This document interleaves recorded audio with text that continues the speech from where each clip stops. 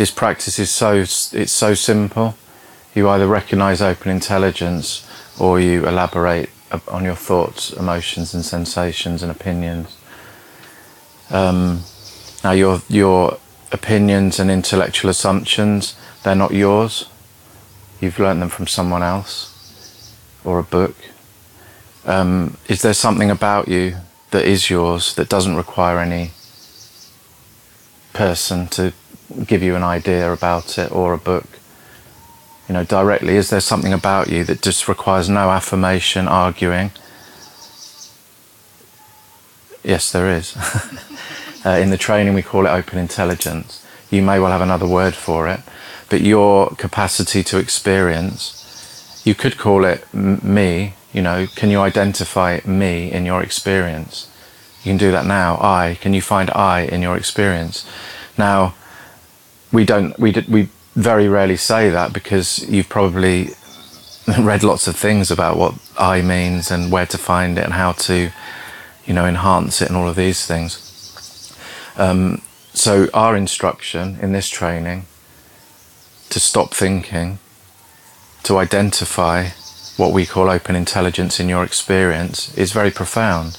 Stop thinking, stop describing, and what do you notice in your experience? Now you could call that I or me. And the reason we don't use terms like that is because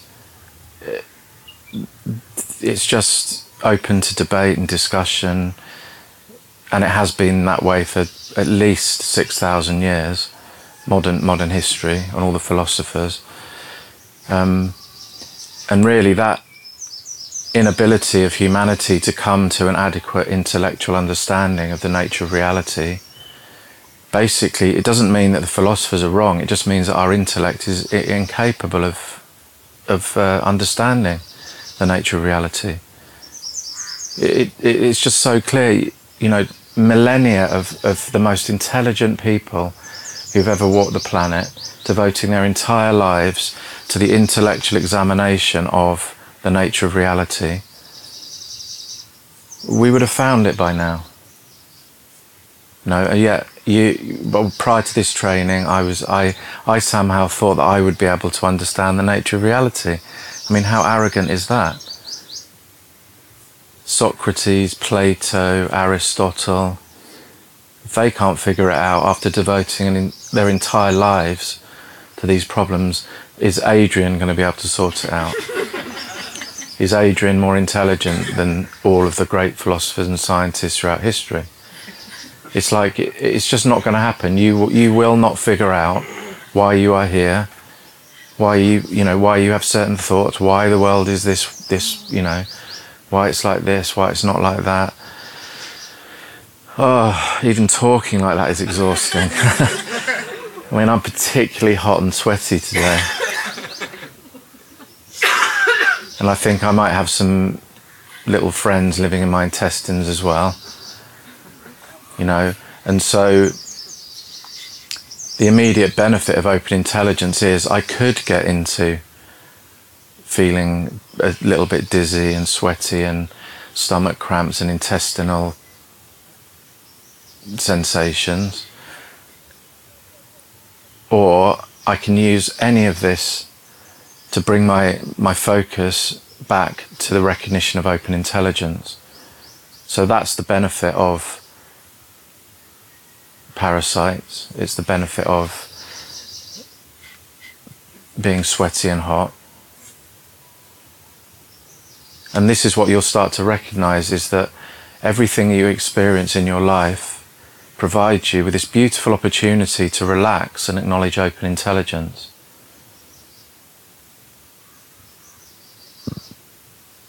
I just burped then. I thought it was going to be picked up by the mic, but I managed to disguise it.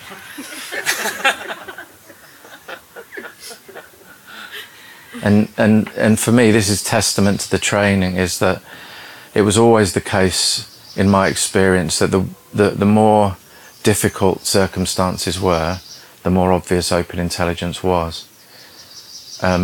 And it didn't mean that I suddenly magically had the ability to speak come up with words that would sort out a difficult situation or know what to do in a particular situation. But what I found was just me recognizing open intelligence was way, way more beneficial than me and my intellect trying to get in there and sort it out based on my opinions, which I must say are always right.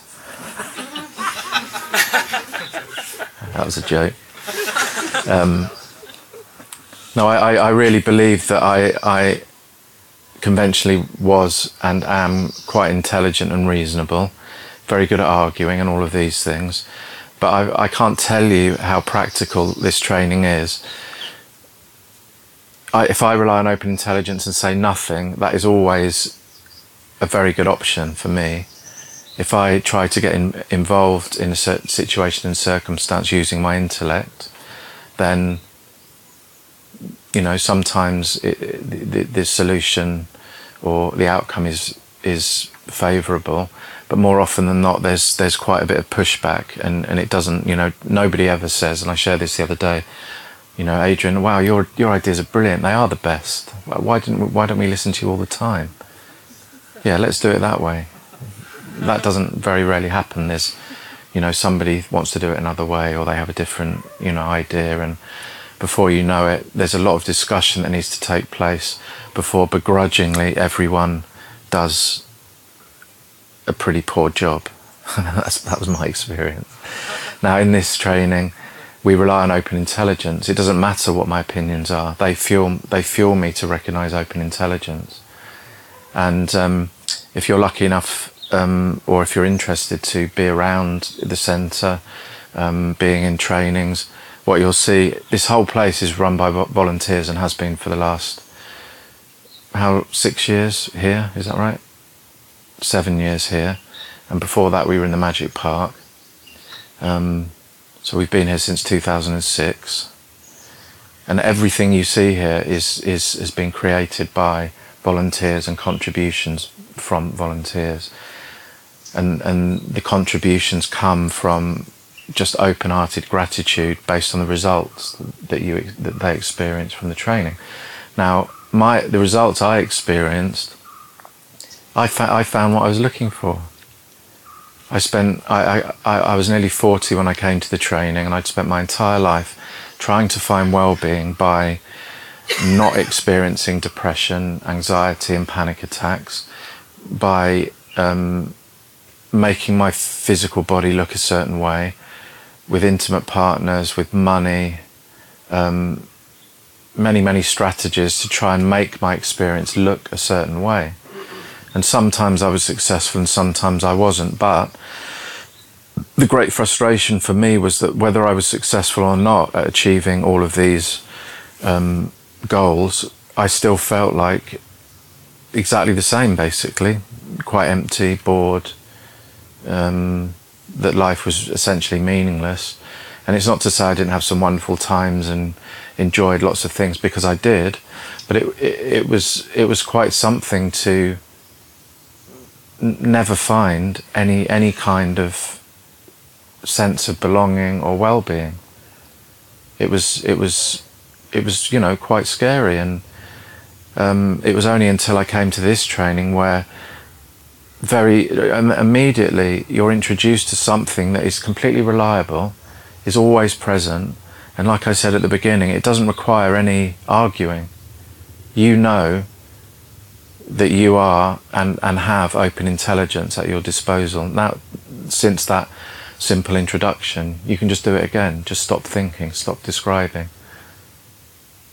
It's just remarkable. And what's remarkable too is that your life and your thoughts and your emotions, they're the things that will remind you to recognize open intelligence. So right there, you've been introduced to a practice where you don't need to change yourself. I mean, that was amazing. I could finally relax. I have a simple instruction.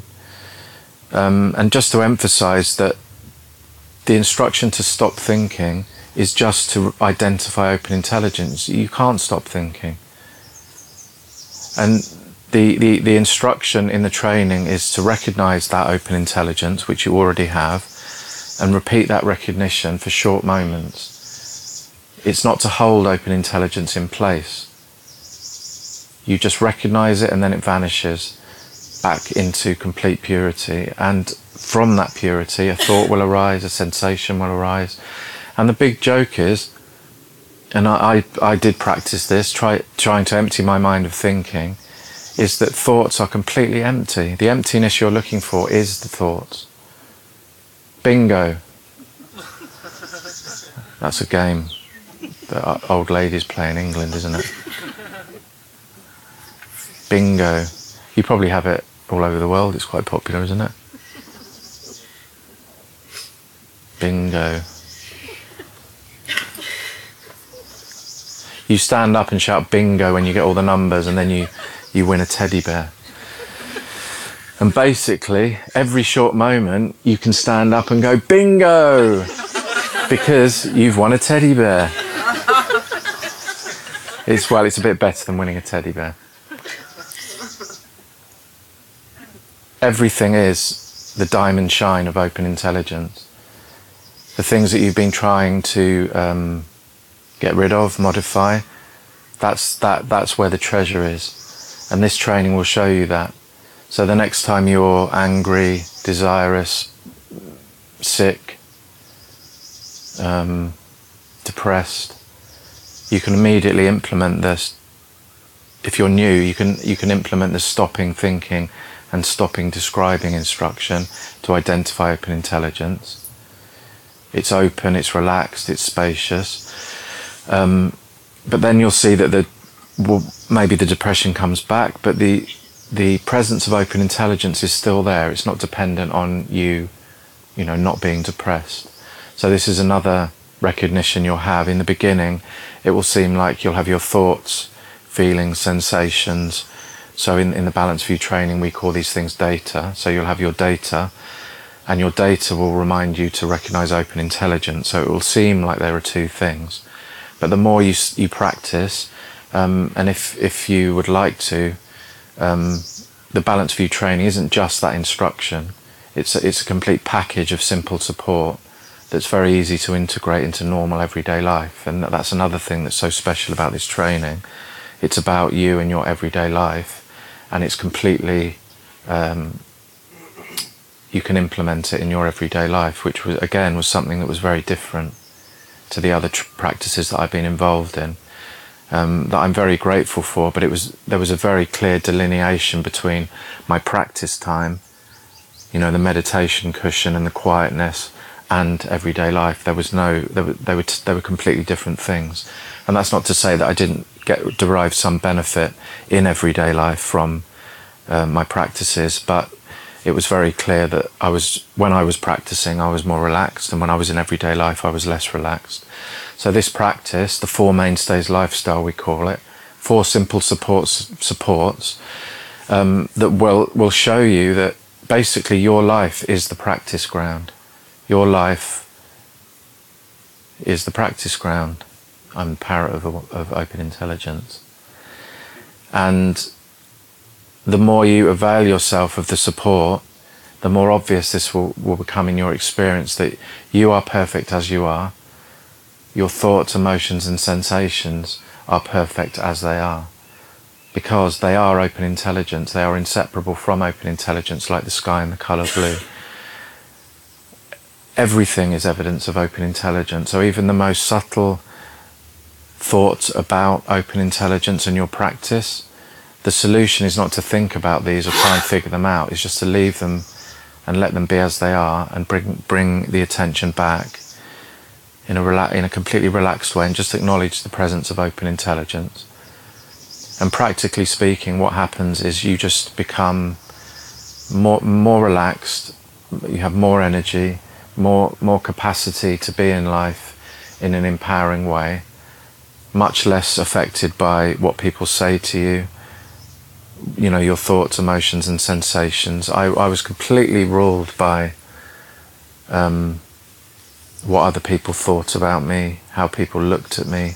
If somebody looked at me in the wrong way on the bus to work, then that would be it. I'd be angry all day. I'd be thinking about other times that people looked at me in a funny way, and you know, maybe there's something wrong with me and I should have said this, and you know, and then all my relating at work would be from this space of anger. And now it's just an incredible thing to recognize that everything is me. Everything I think, everything I experience is inseparable from my fundamental nature, open intelligence. So if we do that, stop thinking again, stop describing, identify open intelligence, that is who you are. Your physical fleshy body is inseparable from that expanse. You know, this isn't spiritual mysticism, that's scientific fact. We are nothing but space.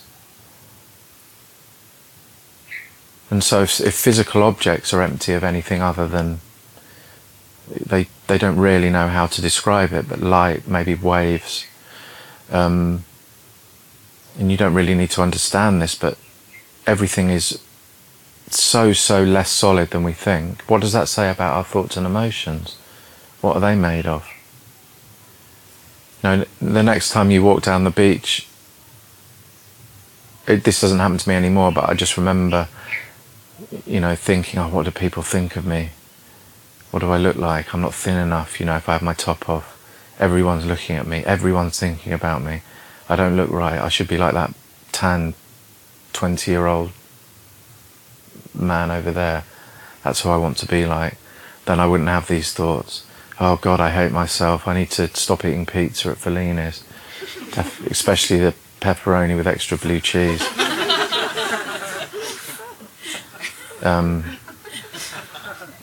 You know, that's why I'm so miserable. That's why everyone's looking at me. All the way up the beach with the sun, you know, not noticing the sun, not noticing the, you know, the beautiful wildlife, the sea, how magical everything is. Just miserable, fat Adrian walking up the beach, just completely obsessed with imaginary problems. Nobody's thinking about you. No one. Maybe your mother and your father think about you. Probably quite a lot. My special little soldier. And if you have children, you probably think about your children all the time, I'm sure. But nobody else is thinking about you. And you know why they're not thinking about you? Because they're all completely obsessed by what other people think about them. It's insanity. It's complete, total, utter insanity. We live in a complete fabricated world of misery, completely made up. And unless you have the golden shining light of open intelligence as your fundamental basis, then at best the world is a circus for you and everyone in it. You know, circuses with the cars with the doors that fall off and the trousers fall down, and you know, that's amusing. That's at best. And we all see at worst what happens when everyone is so obsessed with their own negativity and suffering that the only way to get relief from that, you know, we don't really need to go very far to see what lengths people go to try and relieve their own suffering. It's quite horrific. And so, you know, the invitation in this training is for you to test it in your own experience.